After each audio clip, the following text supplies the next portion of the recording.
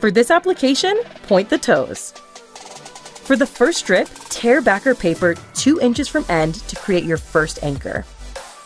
Place the anchor on the outside of the midfoot with no stretch. Peel backer paper from middle segment of the strip. Apply tape with moderate stretch behind the ankle and up the side of the shin. Lay down the second anchor with no stretch using the last 2 inches of tape.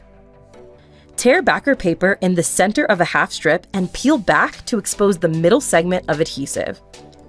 Apply moderate stretch and adhere the strips across the first strip below the ankle. Lay down the last 2 inches at each end with no stretch. Smooth over the full application to ensure tape is completely applied to the skin.